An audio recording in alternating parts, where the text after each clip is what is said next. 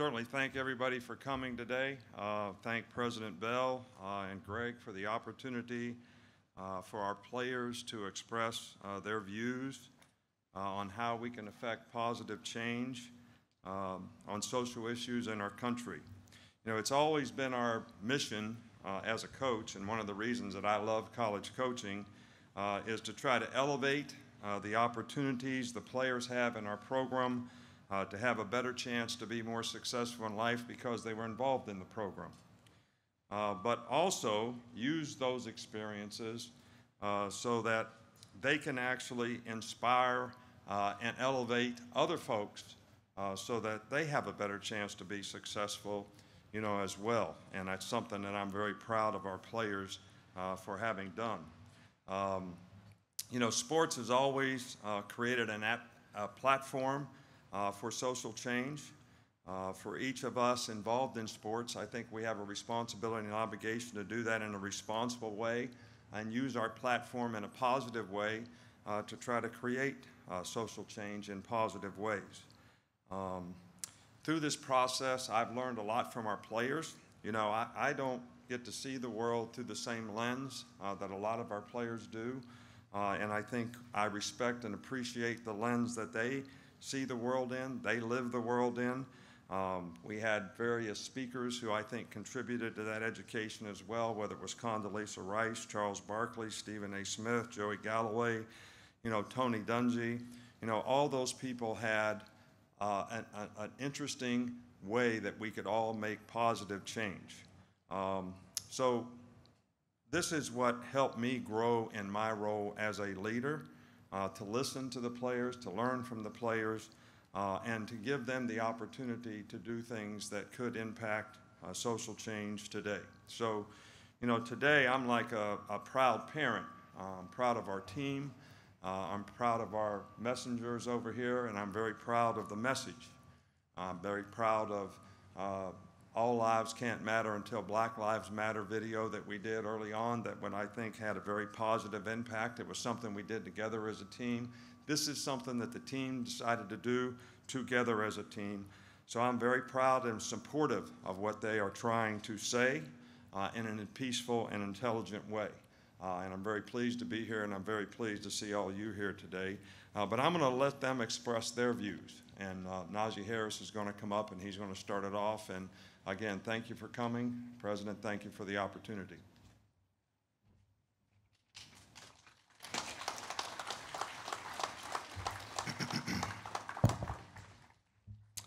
Hello, everyone. For y'all who don't know me, my name is Najee Harris, and I'm a student here at the University of Alabama. First and foremost, we as a team want to thank everyone for uniting and standing in solidarity today at this peaceful protest.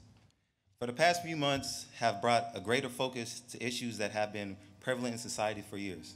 Black men and women have been the undeserving victims of racism, evident in many different ways, including police brutality and hate crimes. This is not a problem that will simply come and go in a news cycle. It is not a problem that will eventually dissipate without action. Being here today is a huge step, but I ask you, what's next? For certain, we can't let this momentum die.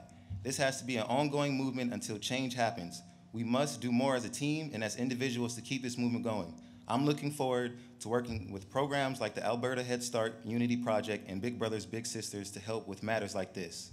In addition with working with community programs, we also need to see change in our justice system, what we can do to make sure our justice system is working. We can hold law enforcement accountable. We ask they retrain officers to make sure they bring unnecessary harm to any unharmed civilian.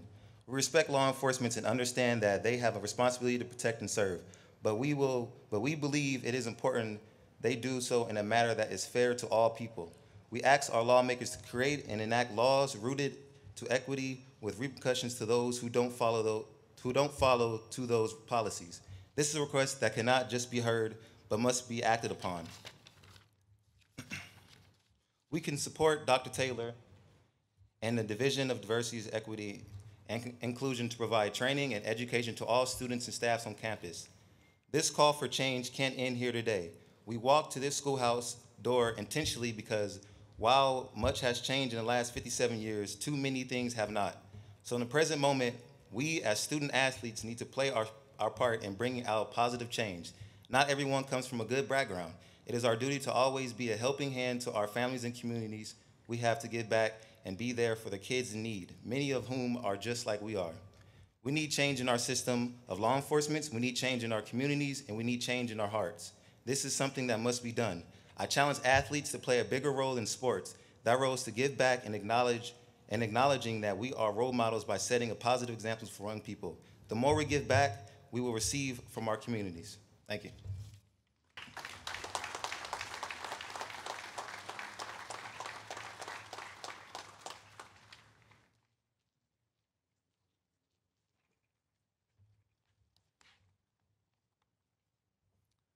Well, good afternoon, coach, players, everyone that's here. Thank you for representing the University of Alabama, and thank you for expressing your support for social justice. I'm very proud of you, and I'm very proud of all of our students who are bringing needed attention to the continued issue of racialized violence in our country. The university leadership, its faculty, its staff, our students stand with our student athletes, and we support your quest for social justice, for equal rights, for equal opportunity, and the equal treatment of all people. Today is important because it demonstrates the seriousness of the issue, but also your passion and your commitment to the issue on this very campus. Just a few weeks ago, we lost a civil rights leader and an American politician, John Lewis, who devoted his life to advance the common good for all of us. Some years ago, I had the opportunity to hear him speak and then to visit with him after that. You know, his message was that each one of us have a role.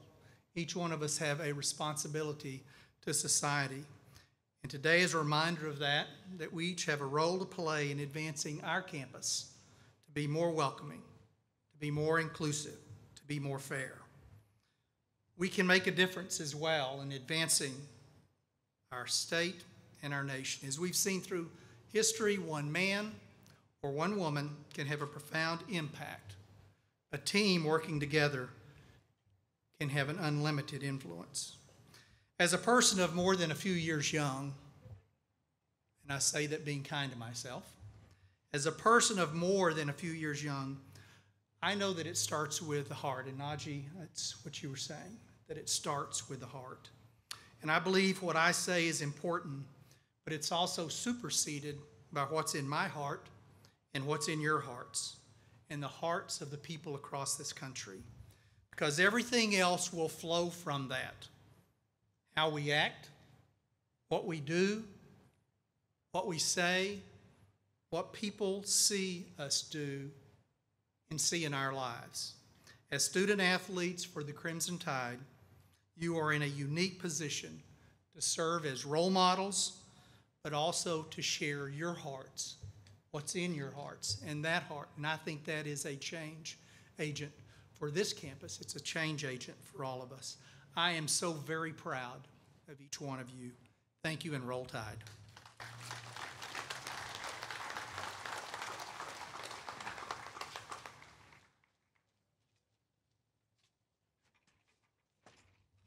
Good evening, everyone. My name is Jerez Parks, and I attend the University of Alabama, just as many as you out here. The difference is every time I walk out of the doors of my house and I get the chance to come back home, I have to thank God tremendously because I knew walking out could be my possible last time of doing so. My life has been in a constant fear of being and knowing that no matter how educated, how intelligent, how skilled I am, that my skin can be a perception changer. We don't want revenge. We just want fairness and equality, which is something we can all achieve by togetherness. Think about how we move as a football team. It takes each and every individual to move as one so we can achieve greatness, championships that we win here at this school that we all love. We all know right from wrong, whether you like it or not. You grow up and you have a gut feeling of this is right, this is wrong. And as you grow, your perception can change based on whether you choose to do with it or not.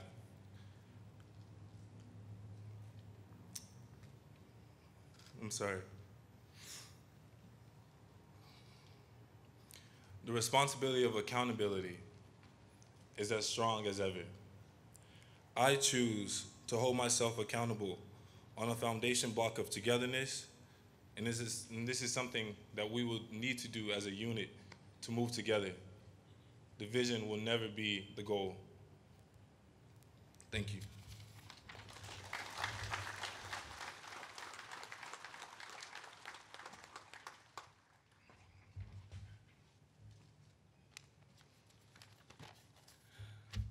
So, my name is John Hooks. I'm the Chief of Police here at UA. And before I begin, I just want to say thank you to the students, all the athletes, UA football, for the opportunity to be here and stand with you today. Everything that I've heard so far, I hope is echoed in what I'm about to say to you. So, I do hope that we can achieve some unity and we can continue to work towards a positive goal. I'm honored to be standing alongside Coach Saban, President Bell, Vice President Taylor, and AD Byrne to talk about this important issue. You know, I want to start just simply by saying, as police chief, I realize what we do on this campus is not something that every agency can do. We are blessed in a lot of ways to be able to make that happen. So I'm not going to speak today about other agencies or what they need to be doing. I can only tell you what we do and what works at the University of Alabama. And you know, there are three main things that I think are important in the service of our community. Hiring and training the right officers. Definitely monitoring and reviewing work product and build strong community police partnerships. You know, not everyone can be a police officer. It's a tough job. Not everybody is up to that challenge. It was important for us to develop a process that would recruit and be proud of the person that we would be standing next to in uniform. It's difficult to find people who want to do the job and to do it well. But selecting the person who is best candidate to represent us on this campus in our community is very difficult, but also extremely important. The first thing that I look for in a candidate when I sit down with them is, are they a good human being? I can teach somebody how to be a police officer. I can't teach you how to be a good person. When I think of the people that I would choose to be an officer at UAPD, I look for somebody that I would send to my own house to protect and serve my family. And if I wouldn't send them to my house, I'm not going to send them to yours. Being a good person doesn't mean they're weak or incapable of protecting the community from a dangerous situation when called in to do so. Often the proper training will prepare officers for many types of challenges. Most new officers find out pretty quickly when they get started that what you see on TV isn't reality. 99% of what we do as police officers is talking. We talk to people, we try to help them solve problems, and then work our way through those problems together. You know, I've had to be a pastor, a counselor, a mom, a dad, a coach, a protector, a diplomat, a referee, and a friend, all in one shift. And, you know, while talking will not always solve every problem, good communication is going to be used more often in any officer's career than the gun on their side. That's something that we all know. UAPD's been accredited since the 90s. After learning more about that process when I became chief, I found this to be particularly valuable. We work with an internationally accredited organization called CALIA, and I have a full-time accreditation manager to oversee our compliance and to basically ensure that we are doing, as a department, what we say we're doing. It's a daunting task, but we're committed to investing in our community's credibility, and at the end, that makes it all worthwhile for us. I heard someone say to me one time, it's hard to hate up close, and that really, really stuck with me. Instinctively, we all know this to be true. You treat people you know better than the people you don't. People are more courteous, more respectful to those they know, so why not get to know our community and let them see who we are behind the uniform, behind the badge? And we've done this since the 90s. In the last few years, we've recommitted our approach to community policing. And our goal is to be more than a uniform to you all. And we're blessed enough to have sufficient staffing to where we can walk across campus and meet the students, the faculty, the staff members, the visitors who help us make this a safe environment for everyone. And the goal is to be something more than a police officer in their eyes. You got to be better than that. We all do. Last thing I'm going to say is society continues to evolve. We must evolve with it if we're going to be what our communities need us to be. And as I said, I'm in no position to judge anyone else, but I know that as hard as my officers work to serve and protect this great community at the highest possible level, no one is perfect, including me. So we're committed to doing our best every day to reach our goal of perfection. Thank you. Roll Tide.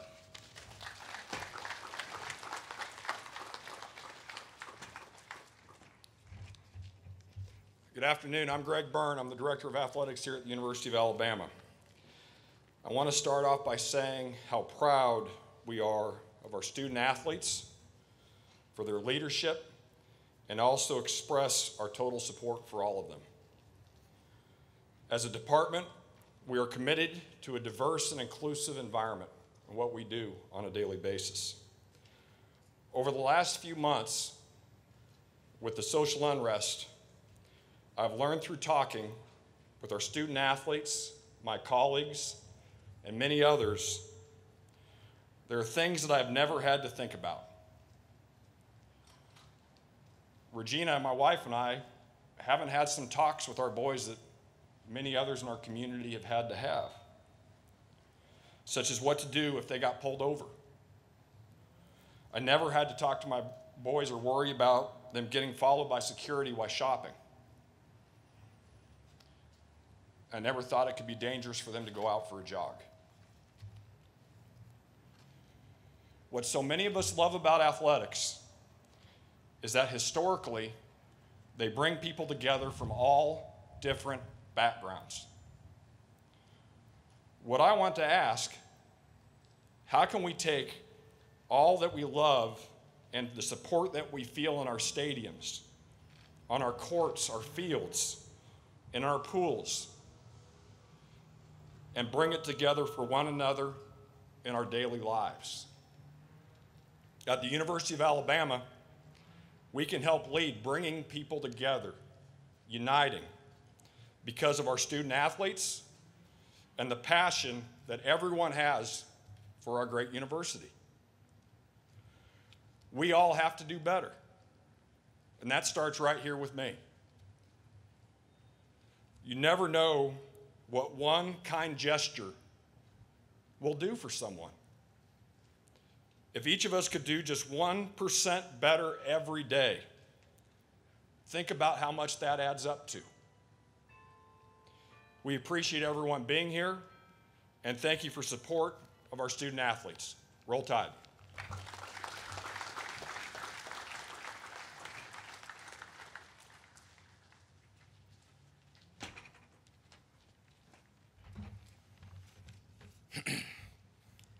Hello, my name is Chris Owens, and I'm a student athlete at the University of Alabama.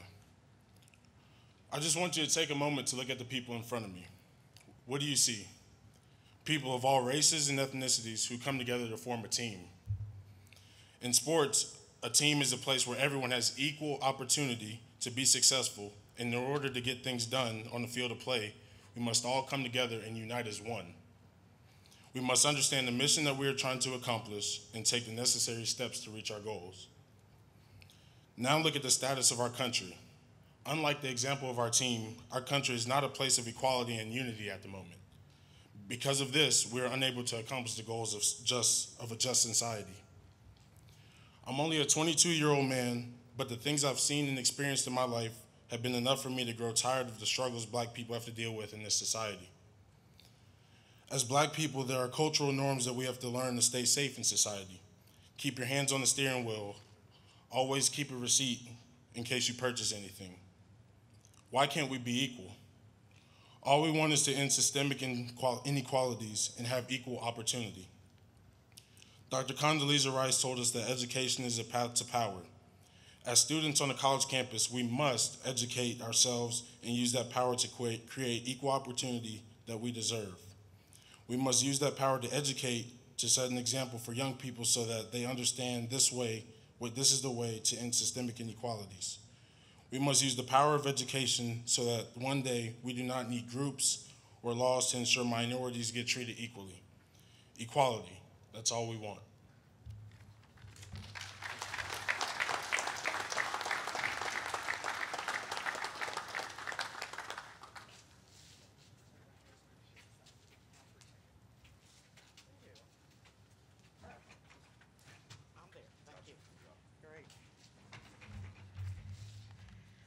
Some things about being short, but we work through that.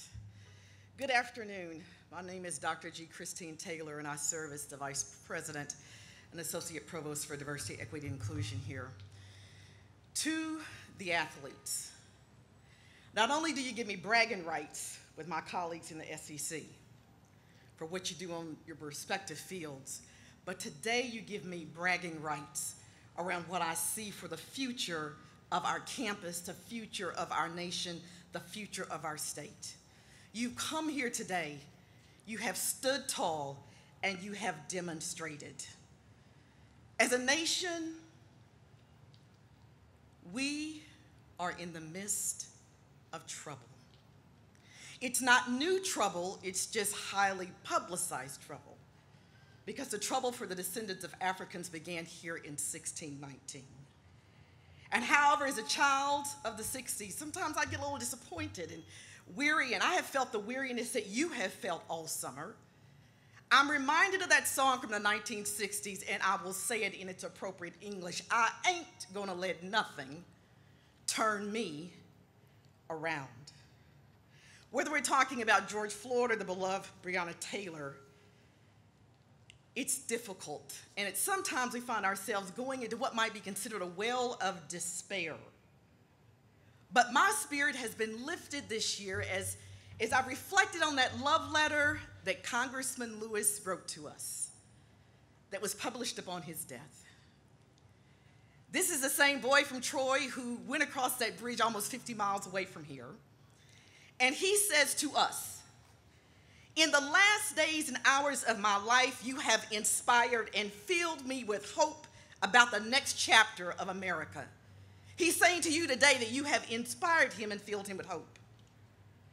He further goes on to say, we've got a moral obligation to stand up, to speak, and to speak out. If you see something, say something, or do something. In other words, we cannot, quote, sit on the bench. Congressman Lewis went on to further explain that democracy is not a state, it is an act. And each generation has a part to do. We gotta have fire in the belly to do what's gotta be done. 381 days they stood and walked in Montgomery at the bus boycott. If we imagine this democracy as a football game, we could say that the ball of justice has been fumbled on many occasions. We could also say that, in fact, there have been penalties. Some people should have been ejected from the game. But we, at this point, have to act like we're in the fourth quarter. We're down to the last minutes. They fumble, but somebody's got to retrieve the ball and run like it was yesterday. Finally, Congressman Lewis explains that it is ordinary people.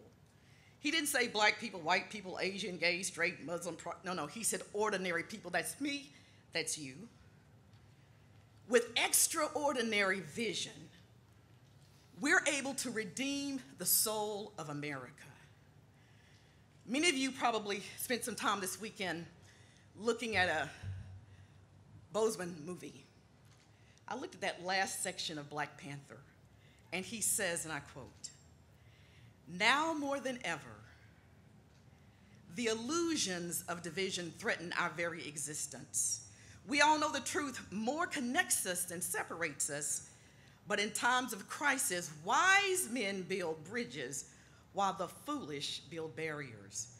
We must find a way to look after one another as if we're a single tribe."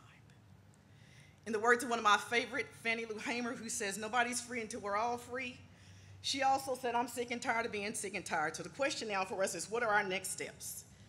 I have 3 I want to offer you. Number 1, get woke. Get woke, which means you need information to inform the way you act, information to inform the things that you've been doing about voter registration. Second, if you see something, say something. Don't let it pass by. You got to do that if we're going to make a difference. Take a personal inventory and ask yourself, have I done all that I could do to make a change? Has my group done all that it can do to make a change? And if not, do something about it. And finally, I want to invite you to a big party that's happening all around the nation on the 3rd of November. It's voting day. Because the policies that have led to the experiences that we have had are set by those who are our elected officials. If you want to see change, the first thing we've got to do is get out and vote. If I were you, I'd tell the people in my family, if you don't show me no voter sticker, don't come for Thanksgiving. Stay home. Get engaged, be involved, because this is your time. This is your time. And if you don't do it, it's not going to get done. I'm encouraged by you. Peace, love, and roll tide. Thank you.